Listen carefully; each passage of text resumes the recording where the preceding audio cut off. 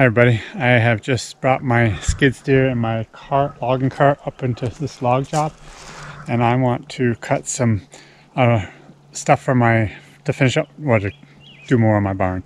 So anyways, I want to explain what I'm doing with that. I also, over the course of time, as I'm doing more logging videos, I'm going to attempt to explain how and why I cut certain logs. And I am not a forester. I'm surely no expert on this situation, but I will try to explain what I do. A lot of times I have a forester mark, so I just go off what he says.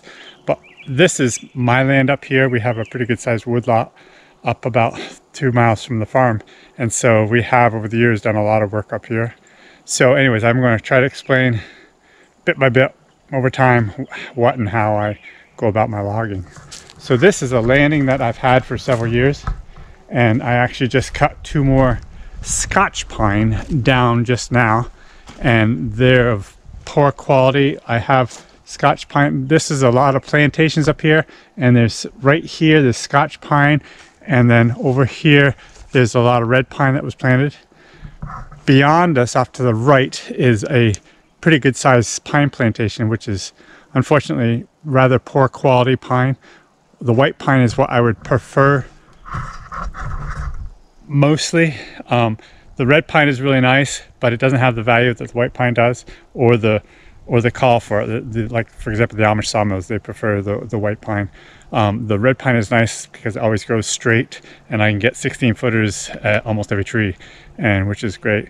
So anyways, and I do need some 16s today. What I need today is some 16 footers, a few, and then 10 footers for board and batten that I'm going to be putting on the sawmill building. So anyways, this is what we're doing. I'm going to go up here and cut 1 more tree, and then I'm going to go back and get the horses and come in and skid these out and haul these home. So as we go up through this red pine right here, if you look up, the tops of the trees are still quite close through here. This has been thinned out a fair amount, but it was so thick it had to be thinned out. And I'm very pleased with the white pine regeneration that has come in here. Like I said, off to our right is a white pine plantation, so the white pine is being brought over here by squirrels or however, and they are being planted fairly thick in places, which is wonderful because that's really what I want, as long as it's nice white pine, and this seems to be nice.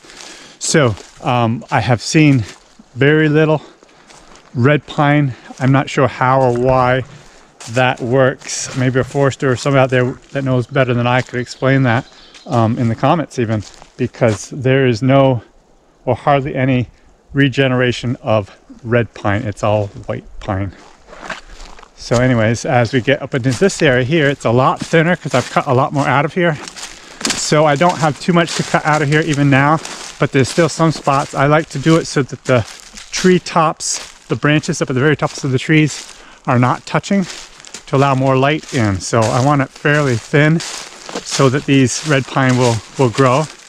And I also come in here when I have a particular order, and sometimes I'll take trees down that I need for my orders, and they're not necessarily even the right tree that should come down for the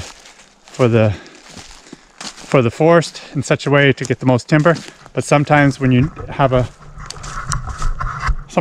order to do, you got to do it. And so I will cut trees that I would rather leave, maybe some nice trees that are big enough for what I'm doing, and leave some of the smaller trees. But it just depends. So anyways, there's a few more up and through here that I want to thin out. It looks quite thin on the bottom. When you go up though, the tops are still touching. So that's what I strive for in this red pine. So we'll cut this 1 tree, and then we'll get the horses up in here. Okay, this is the tree I'm going to cut right now. There's actually 2 reasons for cutting this. It's quite close to this other tree right here, and the branches are actually touching, but it is also in the line of what I want to cut a bunch of small little ones over here that I want to get rid of. And by cutting this bigger tree, it gives a place for those to go. So that's what we're going to do.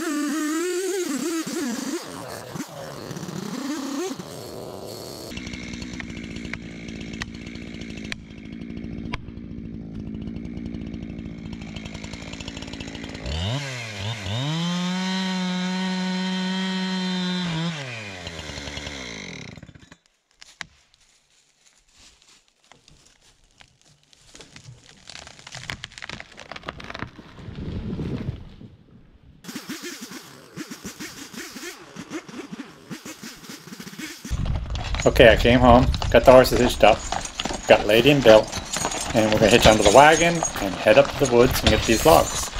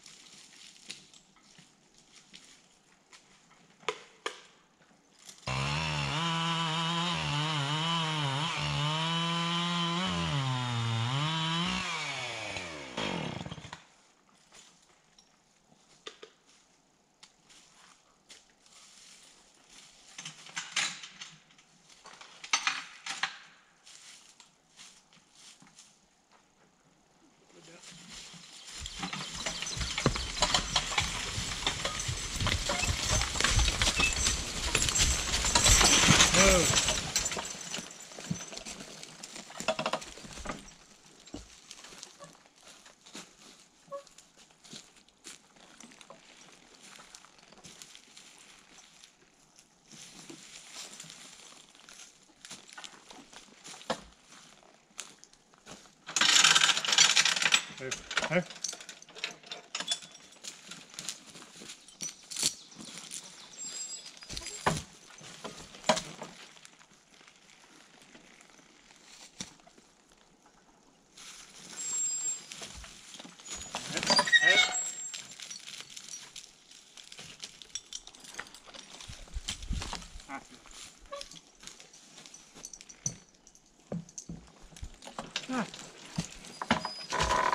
Hey. Hey. Not bad.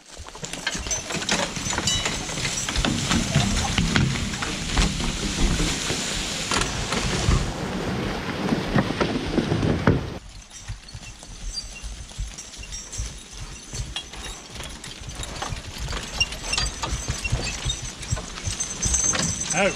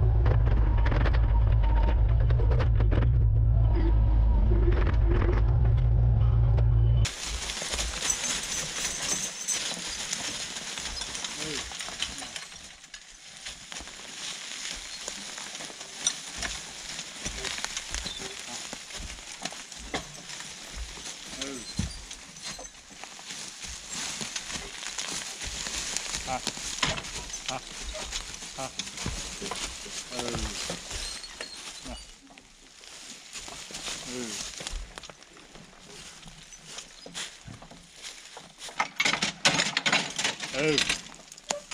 Hot lady. Hot lady. Oh.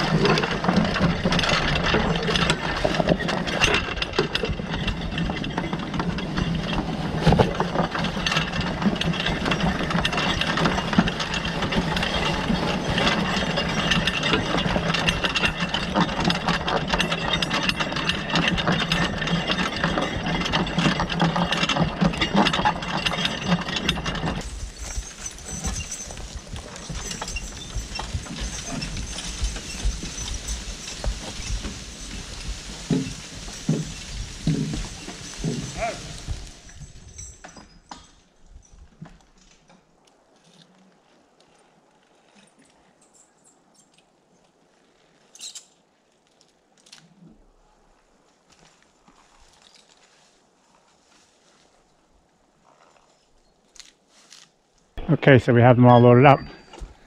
I think there's 4 trees on here. Of course, 2 of them were pretty small. But we have them ready to go. This will go quite a long ways towards that work on the barn. So let's head it home.